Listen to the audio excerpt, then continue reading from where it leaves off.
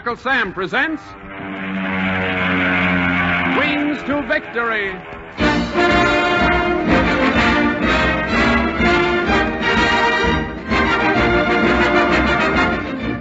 Attention, Mr. and Mrs. Arthur White, USA. The story of a desperate battle between a fortress and German planes above the North Sea, and how Lieutenant Johnny Long, its bombardier, brought the ship home after pilot and co-pilot had been put out of action.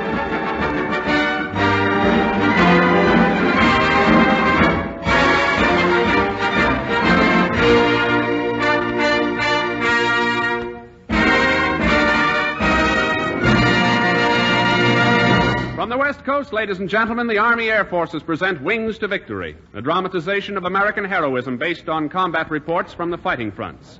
For obvious reasons, the names of characters in these true stories are fictitious.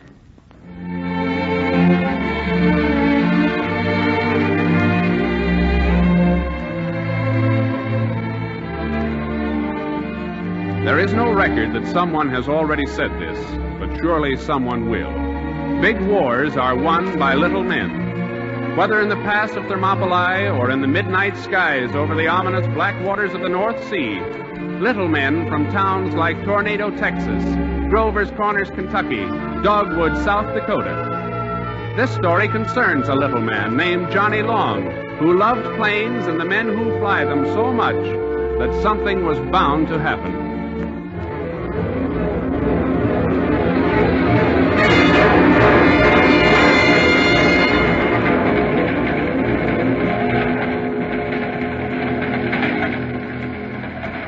Hey, Johnny. Johnny Long, what's the matter? Getting train sick? No, Dick. I guess I was just daydreaming again. Oh, brother, you and your daydreaming. What you ought to do is get more sleep nights. Yeah, maybe. Hey, what is it with you? No kidding. You go around like a guy in a trance. The girlfriend saw you joined up or something? Haven't got a girlfriend. Well, then... Look, I hope you don't think I'm butting in, Johnny. Oh, but... heck no, Dick. It's okay. I'm just... I suppose you know you're acting peculiar. The other guys have noticed it, too. A couple of them figured maybe you thought you were too good for the rest of us. Me, an ex-barber, feel I'm too good for that bunch of swell guys? Don't be a jerk. Are you worried, Johnny? Is that it? Yeah. Yeah, I guess that's what it is, Dick. I'm worried. Worried sick. Mind if I ask about what? Well, I don't suppose you'll understand. But you see, ever since I was a little punk, all I've ever wanted was to be a flyer. Now that I'm in the Army and on my way to a primary training field, I'm just so scared every time I think of it, I shake all over. If they wash me out, Dicks will help me, I don't know what I'll do. You know what you are, Long? A first-class drizzlepuss. A professional wet blanket. Gosh, a college graduate. Read every book there is on flying. Why, you haven't a worry in the world. You'll end up having wings all over your chest. Now, come on, snap out of it. I wish you meant that. Why, you drip, of course I mean it. Any man who wants to be a pilot as bad as you do. Hey, look. We're pulling into town. Come on, Johnny, get your bags down.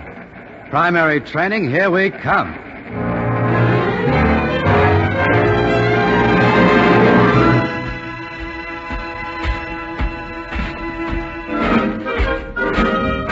All right, hard. 1, 2, 3, 4. 1, 2, 3, 4.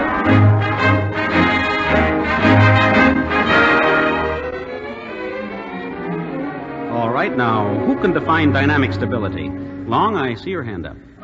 Dynamic stability is that property of an aircraft which causes it, when its state of steady flight is disturbed, to damp the oscillation set up by the restoring forces and moments and gradually return to its original state. That's good, Long. Very good. In fact, Long, that's letter perfect.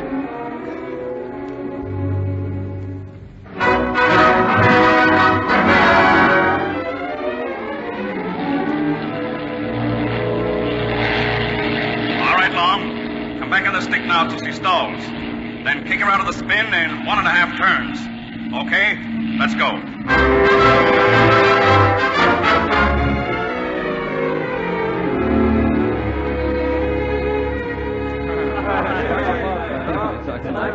Okay, you guys, who's coming to town? You coming, Johnny? I'll say, come on, let's go.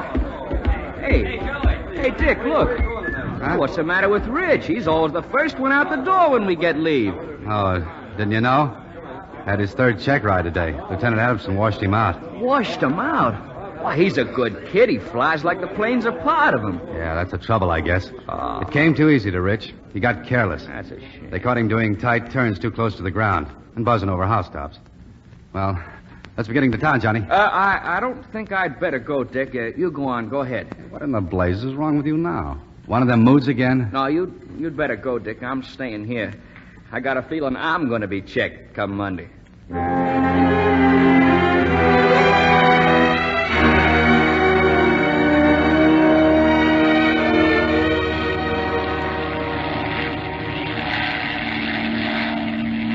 Long, what's the matter with you? Your work is terrible, just plain raunchy. Come on now, get your head out. Yes, sir, Lieutenant. I'm sorry, sir. All right, now snap into it, Long. We'll try those tight figure eights again, and watch it this time. Right, sir. Here we go.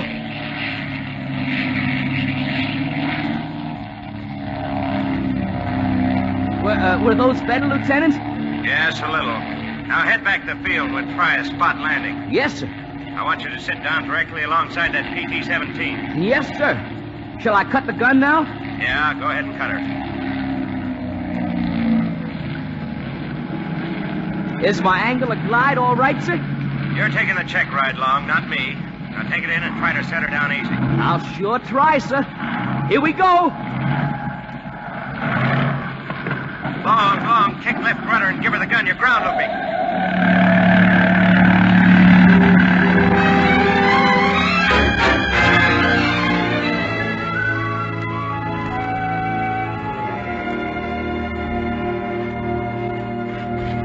Well, Lieutenant, was that landing any better? Long, what's the matter with your depth perception? You started to level off at about 15 feet. Oh, I know that, sir, but you And see... that spot landing you tried, the first one. Yes, sir? I haven't seen many any worse. You leveled off too high, and your right wing was down. It's just a piece of luck that we didn't ground loop into that other plane and crack up two ships. Well, you see, sir... The only thing I see, Long, is that we've given you every possible break, and you've shown no improvement. But, Lieutenant, I made perfect landings all week. I felt my air work was okay. Yes, but it's a check ride that counts. Well, that's just it, sir. Knowing my check ride was coming up, I think maybe I was over-anxious. Long, a bomber pilot can't be over-anxious at any time. Oh, I know that, It's a sign sir, of but- emotional instability. That's your trouble. Now, suppose you're flying a combat airplane, or suppose you had charge of a bomber with 10 lives on your hands. Yes, sir. It isn't a job for an over-anxious man. I hate to say it, Long, but I'll have to recommend that you be eliminated.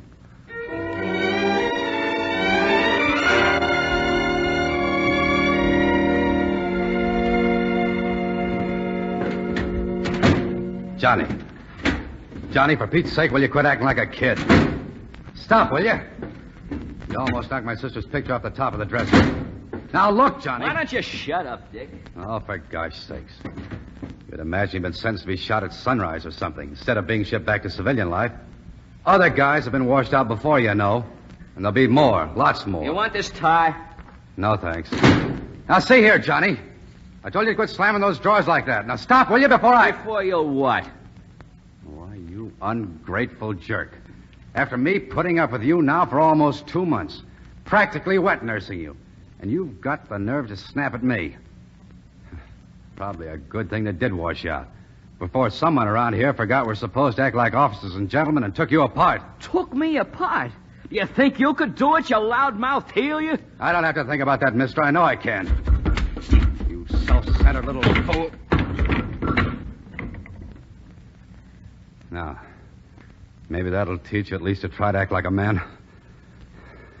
Johnny. Johnny, do you hear me? Hey, kid. Kid, come on. Come on, open up your eyes, Johnny. Oh, gosh almighty, the kid's hurt. Johnny. Johnny, can you hear me, kid? What the... Oh, it's you. You okay, Johnny? You all right? Yeah, I guess so. Brother, you got a punch like a flying fortress. All my teeth in? I didn't knock you out, kid. You stumbled over that chair. Jeepers, you sure had me winging for a minute. Here, hang on to my hand. I'll help you up. Thanks. Dick, I feel like the north end of a shoe going south. No fooling. I'm awful sorry I shot off my big mouth like that. Oh, forget it, Johnny. I have. No, I don't want to forget it. I made a jackass out of myself in front of the swellest guy I ever met. Well, we did kind of get along together, I guess. I'm ashamed of myself letting a little thing like being washed out get me down. Why, just as you said before, I'm probably better off knowing I'm not cut out to be a flyer. Oh, now, wait a minute. I didn't say you weren't cut out to be a flyer, Johnny. I just said that... I know. Let it go. Well, so what? I guess I can take it. You want to help me drag my suitcases down to the station? Oh, sure. You don't think you're going without me saying goodbye? Come on, Johnny. You got to get that train back to good old Tornado, Texas.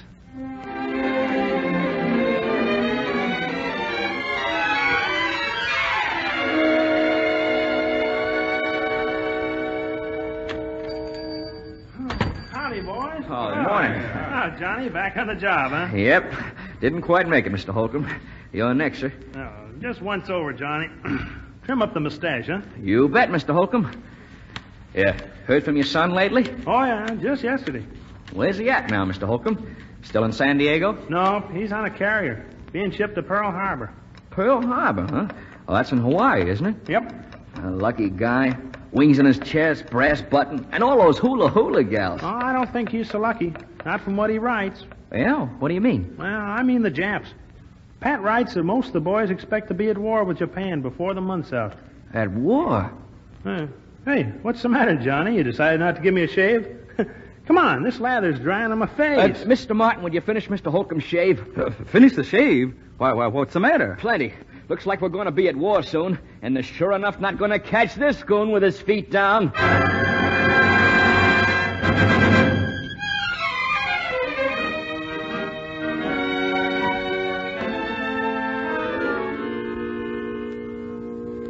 You say you were in the Air Forces last spring? Uh-huh. Yes, sir. I washed out after 7 weeks, but I want to get back. I mean, well, you see, there's other jobs in a plane besides flying it. You mean you'd like to go back in, but this time to navigator school or bombardiers? Bombardiers, Captain. I know I'll make good at that. I swear I will. Well, Long, I certainly wish there were more men who felt as you do. Well, Many of the men who are disqualified for being pilots, largely through no fault of their own, feel there's nothing left in the Air Forces for them. Uh-huh. That isn't true. Bombardiers, navigators, and aerial gunners are just as vital to the successful operation of a bombing team as the pilot himself. But I guess you realize that, Long. You want to fly in a plane no matter what you do, isn't that so? yes, sir. More than anything I've ever wanted in my life, Captain. And this time I'll plant those bombs smack into barrels from 30,000 feet if they'll just give me the chance. Yes, sir.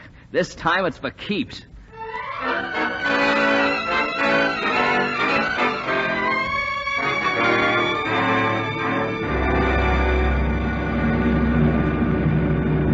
Well, Mr. Long, this is the moment you bombardiers have been waiting for. To plant a real demolition bomb on that shack. Yes, sir, Lieutenant. And I've just got to smack it dead center. Well, don't get nervous, mister. Your record's too good to spoil. I'll do my best, sir. Are we almost on target? Approaching target straight and level. Bomb bay doors open? Bomb bay doors open, sir. Okay to follow PDI. Roger. A little more to the right, sir. That's it. Thank you. Oh, boy, this is it. Now, if that shack down there was only Hirohito, I'd sure give him the works. Bombs away! I got it, sir! I got it! I blew it all to pieces! I saw it, Long. Nice going. Button her up and let's go.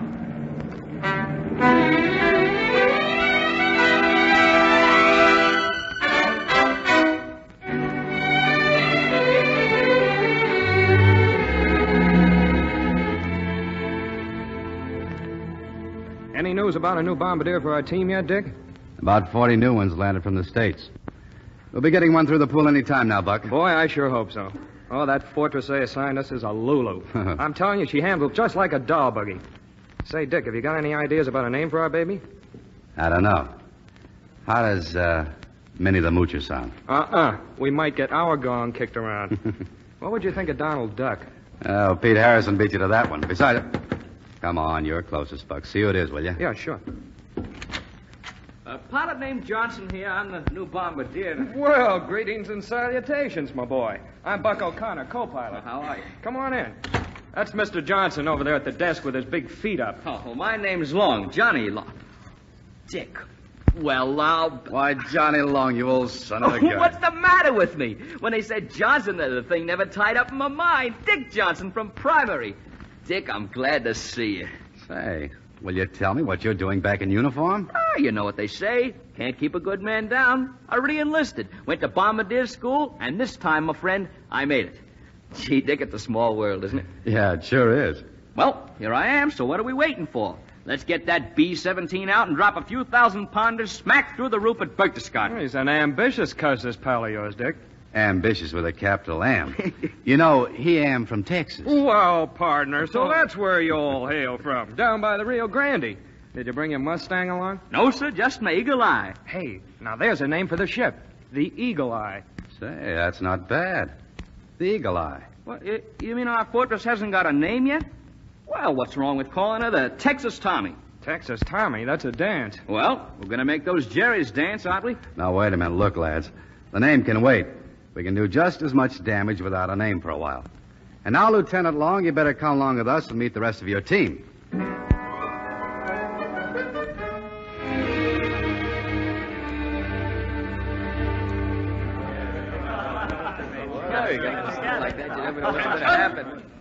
As you were, men. Men, our bombardier arrived today. Now this team is complete. I'm not much of a hand at making speeches, but I want you to meet a real officer and a gentleman. Lieutenant John Long. Lieutenant? Yes, sir. Reading from left to right, Sergeant Collins, Pachlinko, Kleinhaus, Bates, LeGrande, and Van Hoyten. Boys, Lieutenant Long.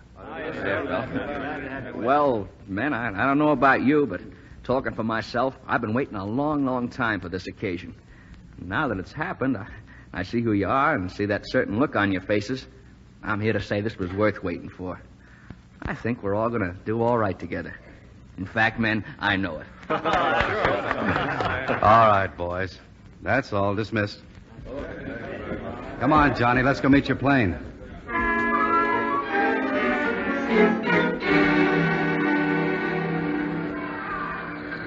Hey, what are you staring at, Johnny? Just looking up there where you sit. Haven't gotten over wanting to fly, have you? No, I guess not, Dick. Oh, you're nuts. You know that, don't you? What good would these fortresses be if we were all pilots? All we do anyhow is chauffeur you bombardiers to where you're going, and then, well, you take over. Oh. You boys do the damage, son. Yeah? You like to make a fast trade, Lieutenant? Tell you what, I'll give you my job for yours and $100 thrown in. Now, I know you're nuts. Ever fly one of these babies? No. Of course not. Believe you me, these fortresses are nothing like those PT-19s you were flying at primary, Johnny. For you to try to fly a B-17 would be like a kid from a soapbox derby tackling a General Grant tank. Well, okay. But if you were a good guy, which strictly you're not, you'd at least name this crate Texas Tommy. Well, I'll tell you what I'll do with you, Mr. Long. What? You get yourself a Jerry merchant ship or slide a bomb down a smokestack on the Krupp Works in Essen, and I'll put your name on it. Hey, you guys. Look alive. We're wanted in operations in 5 minutes for briefing. Briefing? You mean we're going out? You'll find out what they mean when you get there. Now, come on. This looks like business.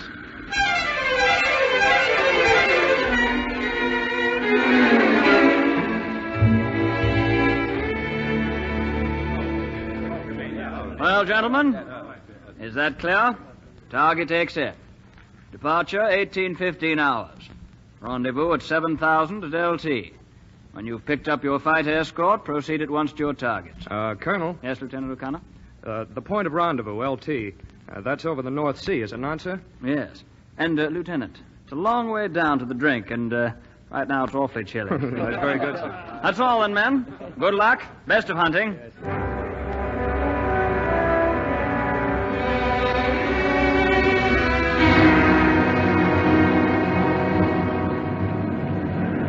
Hey, Dick. Yeah, Johnny? Remember that offer I made you this afternoon about trading me jobs? Well, how about if I give you $200 to boot? Now listen, you little sprat. But it's so darn quiet and lonesome here in this goldfish bowl. I'm afraid I'm going to sleep before we even sight the coast of Deutschland. How about it, partner? Just one spell at the controls. Hey, Skipper. 5 formations of Messies and flock of wolves coming at us from upstairs. All right, gunners, man your guns. Johnny, look alive. Maybe this will keep you awake till we get to Bremen. Here they come, Skipper. And here I go. There goes a Jerry son of a sausage maker into the drink. And here goes another. Hey, Dick, get a load of that. There goes one messy down like a rocket. Nice going, Johnny. Watch it. There's another one starting to make a pass.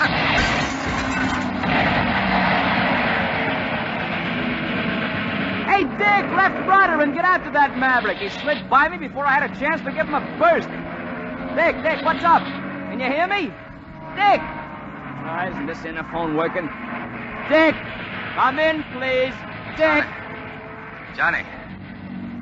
I hear you. Come out of that greenhouse. Get up here, kid. Get up there? Well, this is a fine time to take me up on my offer to trade your jobs. You know I can't leave this greenhouse. It'd mean taking off my mask, Dick. Never mind oxygen. Get up here, Johnny. Okay, Skipper.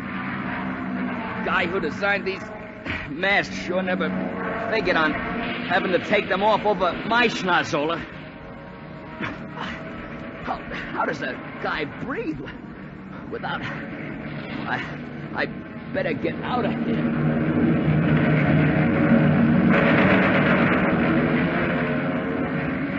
Well, Richard, here I am. Jeepers creepers. What in God's name happened? Cannon shell. Got Buck. Clip me, Johnny. I'm about done in. Good Lord. Pilot and co-pilot both out of commission. And where can I plug in my mask? No time, Johnny. Listen while I can still talk. Yeah, I'm listening. You're about the only one aboard who's ever flown at all, Johnny. You gotta try to turn that plane around and get her back home. Dick, I'm gonna pass out without oxygen. Drag Buck out of the seat. Put her nose down, Johnny. Lower altitude. I'll do what I can. Take. Here, let me get hold of O'Connor. Drag him out of the... That's it. Now get behind the wheel. Take it down to 5,000 before you pass out. Just push wheel forward. Yeah, push. Push hard. Get me down, Dick. Dick, can you hear me? Yeah, I hear you. What's the matter with those engines? Number 2 and 3 engines going out. Cannon shell's got them. Pull throttles back quick. Got ignition. Okay. That fixed it. Whew. Oh, breathing better down here, Dick. Altimeter reads 7,000. Now what do I do? He's back on wheel, little Johnny. Try to level her off about 5,000. Okay. The nose doesn't seem to want to come up, Dick. Give 2 good engines more throttle. Now roll back on stabilizer. Where is it? At your left on control column. Oh, I see it. There she's easing up. I got it now, Dick. But how do I get this crate turned around? We're still heading away from England. Easy turn, kid. Remember? Yeah. Little left aileron. The slightest bit left rudder. Like this? That's perfect. I'll try to stay awake, Johnny. Tell you what to do. Yeah. Can you see compass? Compass, yeah. Now what? Set course, Johnny. Bearing about 280. 280, check. Okay, Skipper, relax. Relax and pray. 'Cause look out, London. Here comes nothing.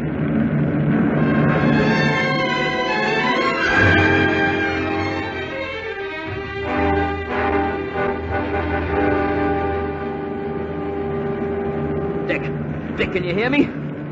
Yeah, Johnny. I see a field down there. Now, what do I do? Just cut the gun, stick a nose down, and pray, huh? No. Come back on wheel a little to slow her down. Like this? Yeah. Yeah, that's it.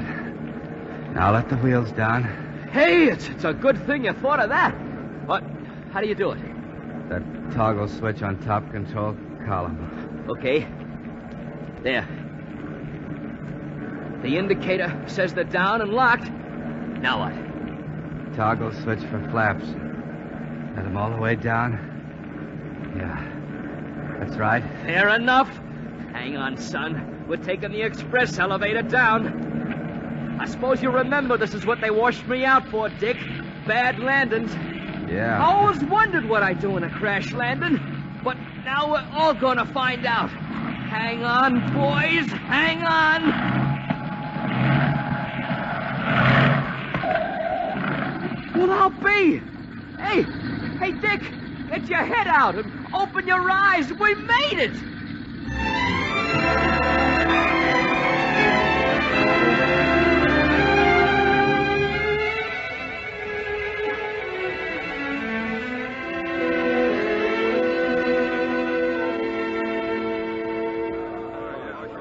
Ready, Dick? All right, then hand me the bottle of Coke. Thank you. Beautiful. I christen thee Texas Tommy. Texas Tommy. Well, Johnny, you earned it. You certainly did. But you know what I miss right now, Dick? What'd make this complete? I'd like to see that instructor I had at primary. The gent who said he wouldn't trust me to fly a bomber.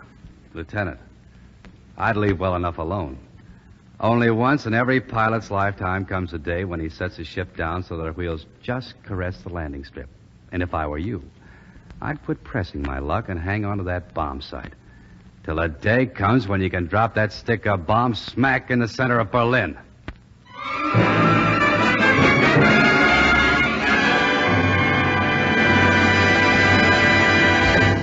Yes, sir, it's strange how things will work out for a little man who wanted more than anything else to fly in one of Uncle Sam's planes. A few weeks later, General Eisenhower awarded to all 3 officers of the Texas Tommy the Distinguished Service Cross for unusual and distinguished heroism beyond the course of normal duty. Our Army Air Forces today provide an opportunity for thousands more Dick Johnsons and Johnny Longs to fly and fight in the sky. All young Americans of good health and quick minds are invited to apply now for assignment as Army Air Cadets. Many young men already enlisted in the Army are eligible. Such men should apply for aviation cadet training through their commanding officers. If you are not yet in the Army and are between 18 and 26, you may make application for cadet training through your local Army recruiting agency. You will appear before an aviation cadet board, and if the board finds you are qualified, you will be given a letter authorizing you to volunteer for induction ahead of your turn and assignment to aircrew training. If you're 17, you may enlist for aircrew training in the Air Corps Reserve. You will not be called to active training until after your 18th birthday. Your local Army recruiting agency can supply full information. Our Army Air Forces need more aviation cadets, men with the spirit and the courage of Dick Johnson and Johnny Long, men who will follow the leadership of flyers like Jimmy Doolittle, General Claire Chennault, and General Ira Aker. Men ready and eager to strike from the sky for their country against the enemy in Tokyo and in Berlin.